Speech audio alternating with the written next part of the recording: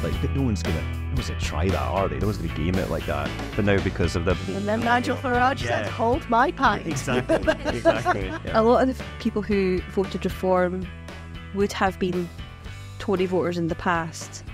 And a lot of people, the reason they've not voted for the Tories this time is because of how much the Tories fucked up Brexit. So instead they voted for Nigel Farage's party. Well, do we remember that he had a hand in that somewhat? Obviously, see, this is the classic trope of fascism, is the stab in the back. And this is the idea that Brexit should have been a success. But it's not a success because the Tories weren't really committed to it. In fact, they wanted to fuck it up. So the Tories fucked up Brexit on purpose, and you really need reform so that Brexit can be done properly. I just want to know, if you're listening to this and you voted Reform, that I fucking hate you and I actually think you're scum. I think that everybody should be entitled to their opinion. No, freedom to vote. I think, you know...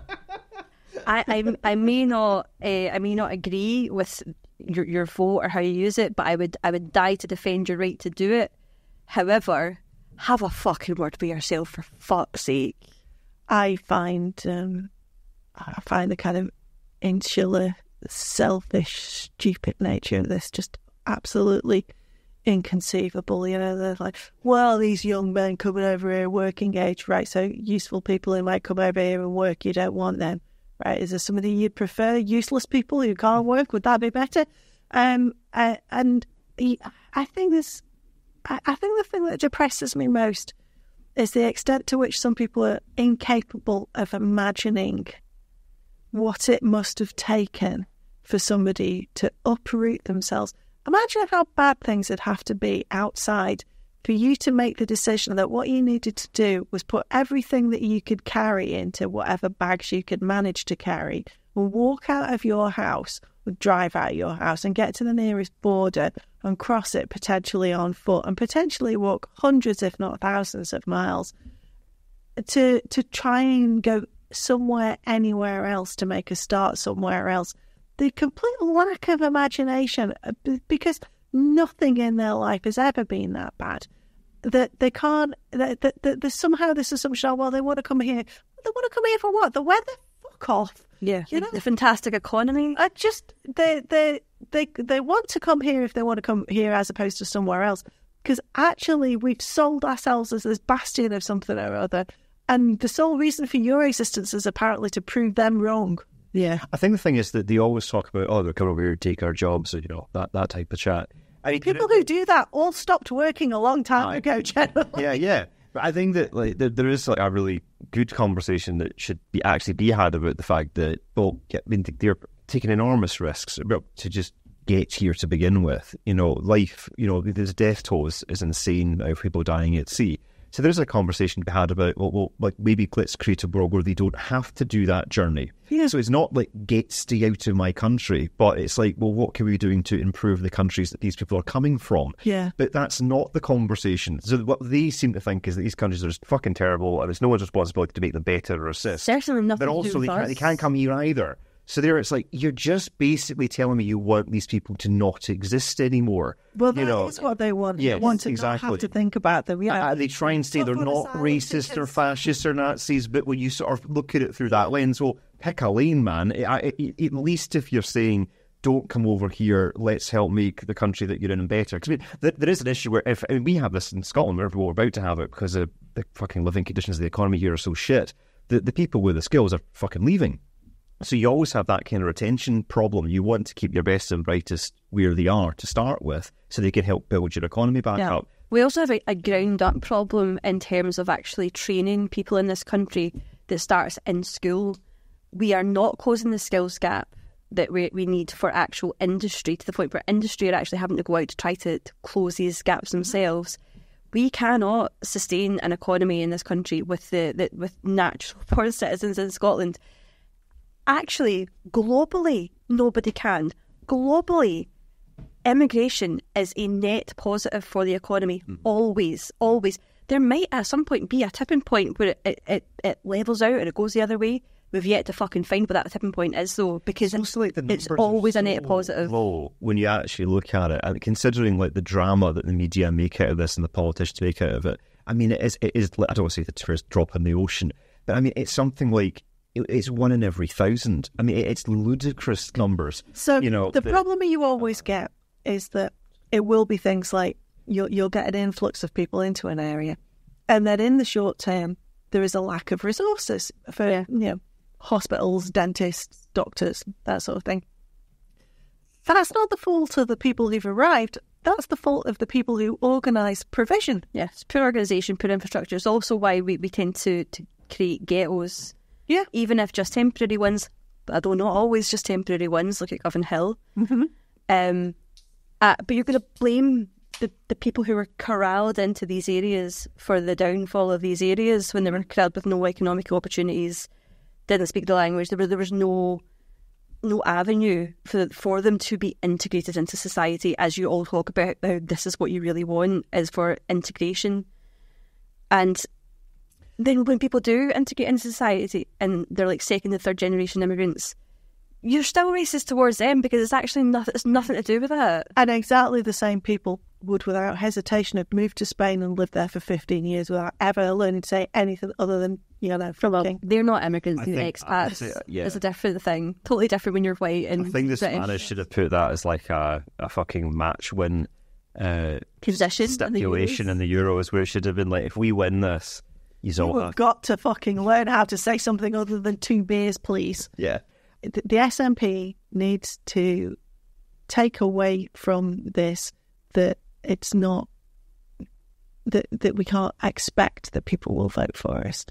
The Labour Party for years and years and years just expected people to vote for them. And then when they stopped voting for them in droves, the Labour Party's response was basically to have a bit of a fucking tantrum about it and behave as if their votes had been stolen, and they used that language like their voters had been stolen, like the SNP. You see George Fuchs sort of saying things like, "Oh yeah, they're doing this, that, and the other good things, and they're doing it on purpose. Like they're only doing nice things so that people will vote for them." Yes, that's sort of the point. That's how it works. So how about we do this thing and it'll be great for everybody? Oh right, okay, yeah, I'll vote for that. Yeah, that's how that works, mate. It's like cheaters. Yeah, that's like they're cheat. It reminded me of a friend of mine telling me a story about getting the school bully basically told him he had to meet him after school and he was going to fucking punch his lights out, and he had no option for whatever reason, because I think it was at like the school bus stop afterwards, and the school bully met him at the school bus stop and went to punch him, and my mate ducked. And he punched the wall of the bus shelter and fucking hurt his hand, and then cried and complained that it wasn't fair because my mate had moved his head. Yeah. Right? That was the Labour Party, really. It wasn't, that's not fair. So the SNP needs to not fucking do that. Yeah. In the short term, I'm of the opinion that the best fucking thing that we could do is just shut up. Yeah. Well, I was obviously, I'm not on Twitter now, so that's actually my follow-on to this. So just briefly, though, that when Corbyn was on his way up before crashing and burning in 2019, I was quite vocal in support, but in the context of, I think it'd be quite good if England went this way. You vote that, and then we'll do this. Yeah. But I remember that being on social media and even just suggesting that was met with quite a lot of negative feedback. It's sort of in the ballpark of what you're saying, the idea that rather than viewing it as more of a healthy competition, tit for tat, learning, exercise, gradual improvement, there was quite a lot of people that were becoming quite entrenched. That's the question. What was the fallout on Twitter from the election result? Because I don't fucking know. So what was the kind of DS side? How did the SNP react on the night in the day? I think most SNP ex-MPs and current MPs have been quite humble. Yeah, they've been quite graceful in defeat. Except Joanna. Except Joanna, who just played Nicola Sturgeon. I think a lot of them expected it.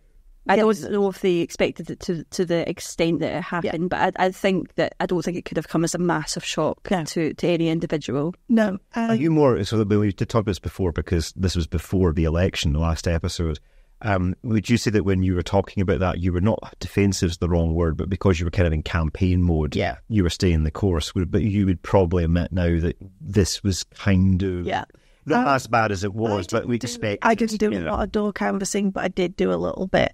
There's a lot of people that did an awful lot more of it than me, but I went out a few times knocking on doors, which is a horrible thing to do. I fucking hate doing that. I loathe it. But a lot of people who, as far as our sort of, records show had voted for us before, were saying, I don't know, or I've not decided. And I think when they were saying they'd not decided, they meant they were voting Labour, or maybe they were not going to. A lot of people say, I don't know if I'm going to vote. Most people every single one actually without fail that I know that voted for the SNP, family members included, all said, I voted for them, but I did it reluctantly. That was very consistent feedback. That's what I felt. There was not an enthusiastic, fuck yeah vote, which was a bit weird, because when I was talking about it on the podcast, I was sort of saying, well, it's not Holyrood. This is different. This is you're going down there to put the finger up to Keir Starmer and the Tories. That's what you're there to do. But the way that the electorate were not enthused about that as an idea is interesting. It's the scandals have not been helpful, quite frankly. Yeah. How much real scandal there is beyond simply the fact that the SNP were a little bit too much of a small team. That's obviously been a problem. What will actually turn out to be the case with regards to the case against Morrell, we'll only find out if and when it ever goes to fucking trial, if it ever does. So that's not helpful. There's no two ways about it. A lot of people are not into the weeds on that, and the reporting of it was frankly dreadful. And what about it? What about it is bad. However, when you simply think about the amount of fucking scandal with the Conservatives, the amount of fuss that was made about this, and the police time and money that's been spent, it seems to me to be disproportionate. When Michelle Mone bought herself a fucking yacht with public money while people were dying. But nonetheless, that's not to say that if there's been wrongdoing, it shouldn't be punished. It should. And we do need more sort of young blood coming through. I still think John Swinney's a good choice for now. He's a steady hand. He's kind of like Scotland's Joe Biden. The only negative, needs somebody else to come through. The only negative with Swinney is that he's still too close, in my opinion, to the orbit of the scandals you're talking about. And I think that, having it just have slow stepped away from Swinney, Salmon, Sturgeon triangle into a new group. I'm not saying that we have to try it. We don't want a faction war here between, new Labour, old Labour. We don't want that. But I think a kind of baton pass, and I think that, it was attempted. But I think in some ways, actually, a lot of Humses to fall down was this idea of him being a continuity candidate with Nicola. It's like, but given what's happened, you need to break it on your own. And I don't think he had it in him. And I think he tapped out, basically. I think it was just he didn't have the... And also, let's give the guy a little bit of credit here. Yeah. In the face of looking like he was going to lose a vote of confidence, he did what politicians are meant to do. He did kind of the honourable and decent thing. This isn't a defence of Kate Forbes, because I think it's probably quite well established on this podcast. We think she's a bit weird. See, Kate Forbes is a Kamala Harris or a Theresa May. She's good in her lane. Yeah. But you get her out of that lane and she's just fucking weird. And that's accurate. But I do, in some ways, admire the fact that at least she's having a go. Like, it feels like she's like, I don't want to believe this party. I want to really try here. And it feels like that's what we're kind of lacking. There's a clear... I really don't want to I'm not saying that one, but what I'm saying is there seems to be Humza, I don't think, stepped into that job like, fuck yes, let's go. It was more shit, Nicola's gone. Someone's got to do it, and I feel that that's what's not been happening over the last 10 years is like that energy coming up. Fire in the belly. Fire in the belly to say that I want to not only have Nicola's job, I want to do that job better than her. And okay, as we've established, Kate Forbes' way of doing that is not what we would want. But I think there has been a lack of that kind of energy. Now, what I don't know the answer to is that energy there? And then there's a layer of the old guard in the SNP that has nullified it and said, nope, don't do that. Or is it just a lack of it? And there's kind of this great man complex and Salmond or Sturgeon. And therefore, it's more your Humza type is just, I'm going to be second in command and I'm quite content with that. There's an element of some of the better talent was at Westminster. Yeah.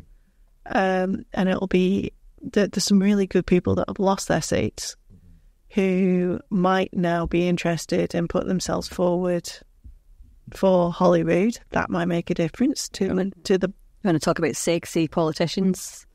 Mary Black is a sexy politician, in my opinion. She's off doing she's doing like a tour, wasn't it? Like a stage show. It's like Mary has a moment.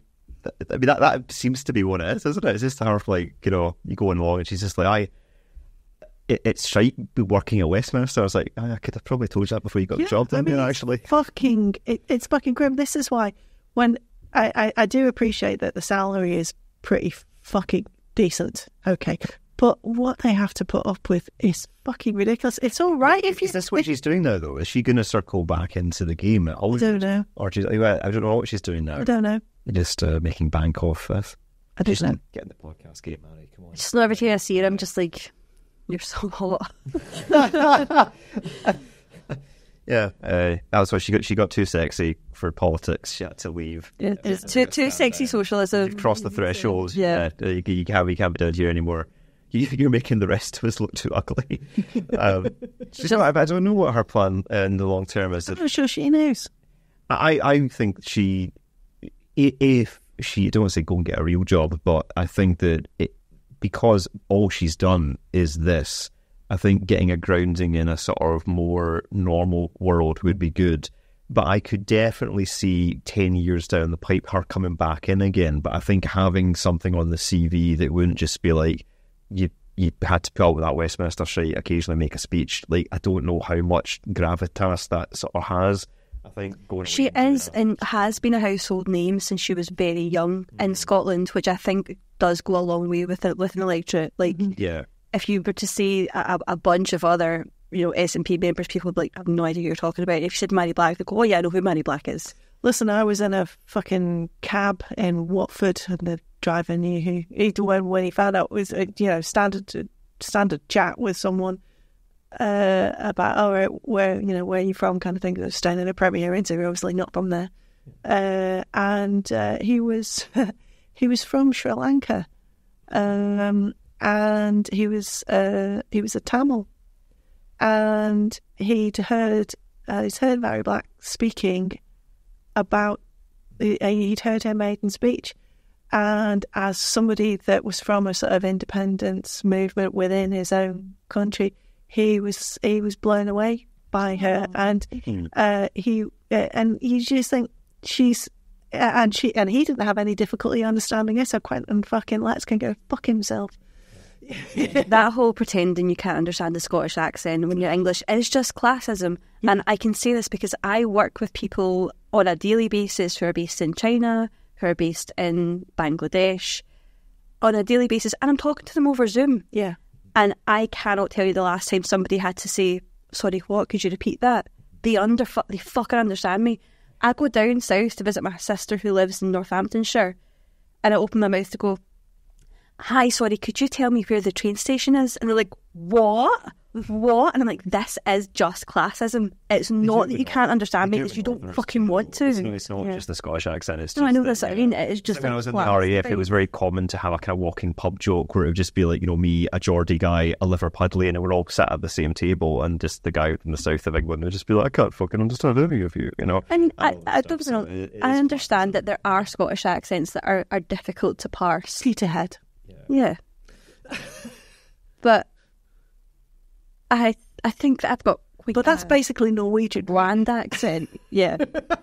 I think I've got quite a bland accent. There was an engineer actually that, he was from up north. So the closer you get into the Highlands, it does get very bouncy and actually quite difficult to understand. and he wasn't allowed to use the radios because the pilots couldn't understand him. But I heard him on the radio and I couldn't fucking understand him, so I didn't view that as racist or classist. I'm just like, mate, we can't actually let you do this. Communication is not your strong suit. I remember a TV series called Trawlerman that they had to put, it was all Peterhead guys, and they had to put subtitles on it because it was just like, beep, beep, beep, beep, beep. Oh yeah, I mean, the further north you go, the weirder people get and the harder they are to understand. I understand that. But, I mean, I went to Inverness once and I was wearing a tartan skirt and the guy came over to me in the bar and went, all right, what's your tartan? And I was like, it's Topshop. I don't know what to tell you. So I'm not that Scottish, mate. Yeah, I've drank in a few bars in Dundee and it's quite, like, their accent, even there, it's fine, you can get it, but it's starting to verge on that bounciness that it's a wee bit more difficult to understand. I get a little bit fed up with the SNP aren't inspiring sort of line of stuff, because I think we've had basically 10 years now of battling against a pretty unpleasant kind of, unionist is not the right word, but establishment media. Yeah, I think the media have a lot to answer for in terms of how we've ended up in the boat that we're now in. Yeah, and you say, well, we're sort of, and we've now established via the court case and stuff that we're constitutionally moribund. And you're complaining that we're not fucking dancing and singing while we're rolling this boulder up a hill. Yeah. I don't know if is it about enthusiasm or... I just think that we needs to be some kind of retool, and I think we do need a strong leader. Not that Swinney isn't, but I think there needs to be someone comes in that really feels like a kind of fresh lick of paint has been put upon the whole thing. And I think that's what where that comes from, though, is the question. Because I think there's a few people dotted around, but I mean, they would need work. I mean, we talked about off the podcast, we mentioned about, the Greens last time. And it's like, I think Lorna Slater has all the tools there, but that's someone that needs to be sat under a Nicola Sturgeon for about 5 years plus to get the reps in to be able to do what Nicola could do. Because I think her story, is fantastic. Coming over from Canada, she's a former engineer. She's clearly bucking gender stereotypes and trends left, right, and centre. I think that speaks to life experience. But she's not a very good politician. But by thinking on this is sometimes I think that the politician bit can be learned. The life experience is the bit that can't. Yeah. So it's like the Mary Black thing when I was saying this about the missing part is that, okay, you've got all this experience of Westminster, which is good. However, it's not a normal job. So that whether or not that would have prepared you to lead a nation, ? We don't know. So I think whatever she chooses to do next, if she wants to circle back into politics, that's sort of the missing part. So I would much rather live in a world where people had all these great life experiences working in businesses, different countries, whatever, and then they can learn to do politics. Yeah, you can get the cat. Podcasts around. Hello, podcast. Hi. I think that, having people that have quite a lot of life experience that can then be taught how to do the politics, but I think is a better way round than what we have absorbed quite a lot of, not just within the SNP, but Scottish politics in general. There's a lot of kind of went straight out of school, was upset about the Iraq War, I went to Glasgow Uni, and I'm now leading a country. I mean, like Humza's CV is essentially that. It's went to private school, went to Glasgow Uni, studied politics presumably, and then became a parliamentary researcher, I think, and then sort of just fumbled his way through cabinet positions, and then suddenly he's in charge. I'm not sure that's how you create a leader. You know what I mean? I do. Yeah. And I think that's maybe an area of talent recruitment, ? I don't know. I think these are things for the last 10 years where the SNP, frankly, could have almost sleptwalked into several election victories. Maybe they could have been headhunting within the public sector, potentially, for people in prominent positions going, have you ever thought about giving politics a go? You think we're quite good at this? It feels more that there was, I think, particularly at Holyrood's end, a lot of people that... I don't know, I think they saw maybe an opportunity to get involved because they were enthused about Scottish independence, but whether or not they were the kind of people that would have been good to be put in charge of the Scottish Health Service or transport or whatever, that's, I think, maybe where things have gone a bit awry. I think there's a real problem in UK politics in general that I think is probably a relatively recent thing where there are no experts in senior positions anymore. This is why things like HS2 can't get done, because nobody actually knows what the fuck they're doing. So what, you'll have like a fucking like a Treasury Secretary who, what's your qualifications? You passed A-level maths, okay. It's Good luck getting one that passed A-level maths. Well, then this is what I mean. There's a real dearth of actual expertise in people in the highest offices in the country who are overseeing these things. And also, as of the last like 10 years, I would say a real fucking reluctance and a sort of sneering condescension and derision about experts and about expertise. Yeah. And about, like, you know, Michael Gove, I think we've had enough. I think we've heard enough from experts. Actually, I think that it's a kind of self-fulfilling prophecy, isn't it? Because you get people that aren't experts, are quite stupid, and then they get voted into these positions of power. And they make a fuck of it. It gives them the illusion of being an expert, of having that. It's like, well, I didn't have to study any of this. I'm running the country now, so whatever. You know, and I think that... It's the Dunning-Kruger effect, isn't it? Yet again, that... what are your qualifications? 10 people signed this bit of paper to say I was real. Really? Are you real? Maybe. And I think a question I always think is that when people are voting for the individual candidates they vote for, like, do they actually look at the candidate? Because I think what happens quite frequently is people, it's my team is better than your team. Yeah. So even when I vote agree, I did look up, I was like, okay, you're a former doctor and you've done work with refugee charity. That's quite good. Like, you know, that speaks to someone that's got a bit of life experience. It's not just like some random pleb that's gone to uni and made a go of politics or whatever. So, you know, I do tend to make the effort to vote accordingly. I think you're in the minority. But that's it. I don't think most people are doing that. And because first past the post, you can't afford to do that. You have to vote entirely. Nationalist thing, I think the stalemate thing becomes a real problem, because I think people have engaged with it exactly like that. As in, my team is the yellow team and I don't like the blue team. And as long as the team is the yellow team, that's all fine. Whereas what we haven't done a good job of, and the unions are exactly the same, we're not necessarily vetting at any point who we're bringing onto the team. It's just, oh, you're happy to be on this team? Fantastic, you're on the team. You know, let's face it, nobody talks about Scottish independence more than Douglas Ross. Yeah, exactly. I mean, to the extent that, you know, the way the guys who go, you know, the way the American Republicans who go on about the gays all the time, you just know what their foreign history looks like, right? To think this is just like William Wallace, like cosplayers. It's just like a picture of Mel Gibson, like he's that he makes his wife paint her face blue. I don't want to imagine any more of this. Well, let's keep going. You brought it up. Just because it's my fault doesn't mean I want to have to deal with the consequences of it. You should be a Labour MP. I think one of the things that's that is sad is going to be that there will be less representation of Scotland in Westminster now. We're not the third party anymore. The Liberal Democrats are with Ed Davey. And I've never heard you say his name in any other tone of voice than Ed Davey. I mean... yeah. I mean, what... I sat and watched him give evidence to the Post Office inquiry the other day. I had it running while I was at work, as I so often do, because apparently I'm a masochist. And all I could think of as I listened to him was that Harry Enfield character of Tim Nice but Dim. Yeah. Right? He doesn't seem like he's a bad chap. Yeah. He is a chap. He's definitely a chap. I think a lot of Liberal Democrats, that's kind of how you would define them. It's these sort of like naive Butters type characters that would go into a coalition with the Tories and just be like, well, let's make the country a lot better. You know, they're all really enthusiastic. I mean, well, the Tories are like, we're going to kill all of you. And they're just like, it's not goodbye. There was all this stuff, and throughout the course of the him being questioned, there was all this stuff that had come in front of him, and he's like, oh, yes. I mean, with hindsight, I probably should have thought about that. And yes, I wish I'd done this. And yes, and it just completely uninquisitive.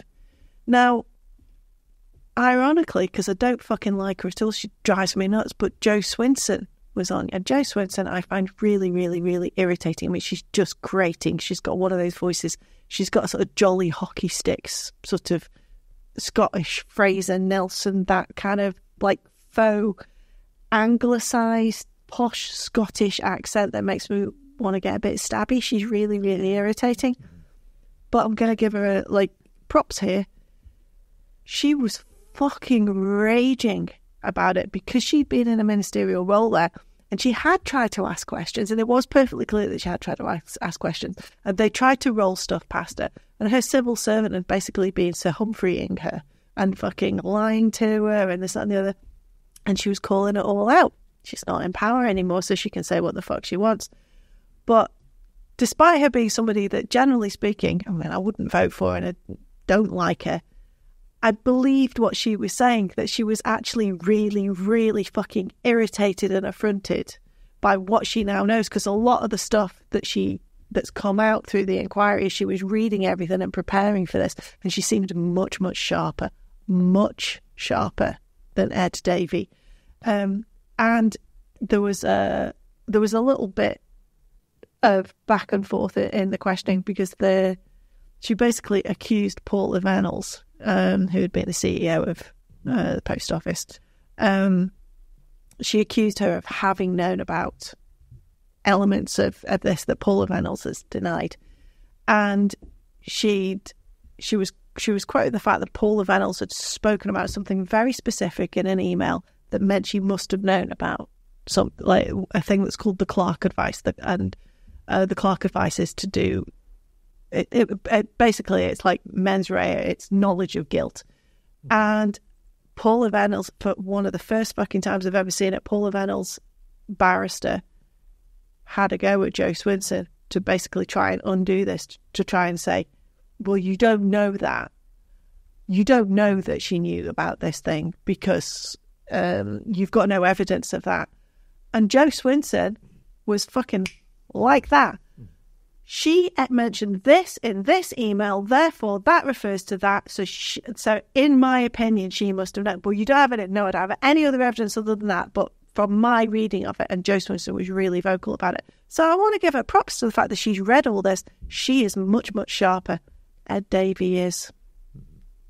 And Ed Davey, I think, is probably more reflective of the majority of them. I think that's I think that it's a good use of the word like inquisitive, and how, you wonder if that's the civil service maybe is a problem there too, where undoubtedly, where it's like, they've kind of all been trained to just go and do the speechy stuff that you do. We'll do all the actual work. I always recommend that everybody should watch Yes Minister and Yes Prime Minister, because apart from anything else, it's a fucking masterpiece of comedy. It's absolutely beautiful. It's also very depressing that all of it still stands up to the point where the Tories were in power. You could watch that, and this could just be a modern. This is just it. And the reason is that every single plot of every single episode was based on a real story.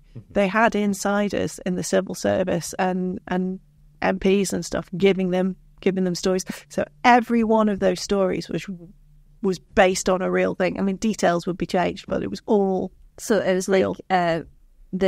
The same thing but backwards with the Thick of It, where the creator of the Thick of It said, obviously we were doing research and we were engaging, we were asking questions, but we would write what we thought was an outrageous plot, and the next day somebody from one of the parties would contact me to say, who told you about that? How did you know? And he's like, oh, for fuck's sake. So he goes, so we had to just keep escalating. But it was like, that's why it holds up now, because that is what was fucking happening. Yeah. So because the only thing that was unrealistic was that in the thick of it, there were people behind the scenes who had a plan and who knew what they were doing and had a longer range plan for how we're going to get from here to here. He was like, that has transpired to not be true. That's not true, and that is the account of many people who have come and gone in the annals of power in this country. Like recovering addicts, it's day to day. Yeah, they are trying to survive one day, get through that day, and get on to I think that's a huge problem with social media, has caused a lot of that. I think that's almost tying back to what I said about Joe Biden when he was engaging with these journalists. What he was saying, Roosevelt was in a wheelchair and no one knew. No one knew. But do you know what I mean? But Biden was, he was making sense in what he was saying, but he was doing it very slowly, and very waffly. So what that would require is the journalist to actually pay attention to what you say for 10 solid minutes, take notes, and then translate that into an article. And that's just not the world we're in now. You know, you have to be able to condense the happening into a very quick fire fucking TikTok or some shit like this. Listen, and I think that's where that maybe has moved. It's not even that recent. So in the 62 election, you've got Kennedy up against Nixon. Yeah. And the presidential debate, there was a huge divide between people who had listened to it on the radio. This is the sweating thing, isn't it? This is the sweating people thing. Who had listened to it thought Nixon had won, and people who watched it thought Kennedy had. And it was because Nixon was not televisual and Kennedy was. Yeah. But Nixon was a much better talker than Kennedy was. Nixon was a cleverer man than Kennedy was. I mean, Kennedy nearly fucking took us to a nuclear war because he was on steroids. Nobody talks about this, but it's fucking true. Yeah, who's amongst us hasn't nearly nuked the world because they were on an overdose of steroids. He had Addison's disease and he was on steroids, so they were really, really coarse in terms of the delicacy of the dosage back then. And I think that the reason the whole fucking Bay of Pigs shit happened was because Nixon was off his fucking head on the roids. I think though that's spill my pie. Like the media thing that's a fair comment, but I guess maybe from to more modern times, maybe 24-hour news as well, and they're all on Twitter doing shit, I think, liking tractor porn and whatever. It's that they're like, they can't seem to decipher between. So I've mentioned this, I'm sure, before about, to me, I didn't think that Partygate was the angle that everyone should have fed into. I think that the PPE scandal, which we're getting to this now with the COVID thing, we're finally getting to the procurement side of it. The thing that annoyed me about Partygate was simply that everybody was banging on about, oh, well, you were telling us to do this and we were putting up with this, and therefore, as opposed to the angle that should have been taken on Partygate was simply that it was fucking ridiculous that they were doing this because the danger was real. Everybody seemed to take from it the idea that the government made us do these things and it wasn't necessary, as opposed to the fact that it was necessary, but they weren't abiding by it, and that's why they all kept getting fucking go. Yeah. But I think that it's, rather than looking at longer planning, to come back to what you're saying, it's like they're so caught up in this sort of survival mechanism that the media have created, not necessarily the politicians. The media have created this environment now where the knives are out. Yeah, absolutely. Yeah, Ted Turner. Yeah, tail wagging the dog. Exactly. So rather than playing to what their job should be, which is to simply just gently improve the country, just to be in politics now is like a survival situation because the media have turned it into that. Yes. So this is sort of tying into what we were, because we can't go into detail about this, but what you said about the scandal way up against what the SNP have been involved with potentially versus what the Tories have been up to, and how that does not feel like that's realistically balanced against each other. It's not to say that the SNP haven't done stuff, ? Can't talk about all this, but we'll get there with it. But the coverage of this feels incredibly skewed into how that's happening. And because the media is not reflecting reality, and it's creating a sort of non-reality that the politicians are then participants within a non-reality, trying to please the non-reality, rather than all they should be doing is focusing on their constituents and getting re-elected based on that. But to, again, come back to the whole thing about no one actually looks at who they're voting for now because the media have turned it all into football teams. You get rid of that as well. But people haven't... there's this complete lack of comprehension of the sort of general civics, of the mechanics of the civics of the country that a lot of people have. 20 years ago, I didn't have either. You know, I had to go and fucking look it all up on Wikipedia and learn it. People think that the general election is a presidential race, and they think of it in those terms. It's Tony Blair's to blame for that. That was the 97 campaign. It was the switch point, I believe. To a certain extent. I mean, the media also, to clarify that's again not the politicians. I said believing Tony Blair. The media led that. That we did not used to do these kind of presidential style TV debates. That's a quite modern invention. The way this works, I'd get rid of those as well. Because to be honest with you, they're utterly pointless. I mean, just theatre. Debate is theatre. This is understood. Because the idea is the Prime Minister or the head of the party is the representative of the group. So the idea is that you're meant to go to your local area and you're meant to go and know your local hustings, know who these local people are that are going to do stuff for you locally and all these other things. and then you vote for them, and then they represent whatever that party is. But you should really be focusing on the individual, not the big bit. And theoretically, if we all focused on putting in capable, intelligent individuals, theoretically, all ships rise, so to speak. Capable, intelligent, they exist. Yeah. And they're not made up people. Yeah. But I think that's what's not been happening, and because the media have turned it all into football teams with a presidential slant. Yeah. So it's almost like the media don't. This is one thing what you're saying. It's almost like they don't know the mechanisms of how all this is supposed to actually work. They don't. It's not what media do and don't know. They shape the narrative, so we get what Murdoch wants. So that's what I'm not. I can't understand what is the goal. Apart, if all are they just the mistake you're making? Is in assuming that there is a goal. That's it. So there isn't. No one's tending the light at the end of this tunnel. You see. So look at a journalist like Andrew Neil, right? Andrew Neil can be a very, very good hard questioner of politicians. There's no two ways about that, right? Running up against the Brillo pad can be a very, very scathing experience. He's an awful person himself, and he appears actually to be thick as fuck. But when well briefed by intelligent people that worked beneath him, he could do a good job of holding politicians to account because he's quite fearless. And fearlessness is a trait of psychopathy, right? So it can be useful.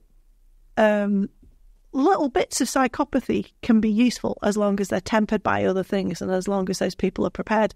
Another good example of this is John Sweeney, the journalist who he fucking went and dressed himself up and managed to get himself into a fucking museum where Putin was there for a visit and went right up to fucking Putin's face and asked him a difficult question. He could have got himself fucking murdered. That's a wee bit of psychopathy, absolute fearlessness. Now, in the right hands, that's a great trait, but it does need tempered by other things. To be able to be a journalist of that, to do that sort of thing, you've got to be a bit odd, if you think about it. In much the same way that you've got to be a bit odd to be a politician, to want to put up with what goes along with being a politician or what goes along with being a very famous actor.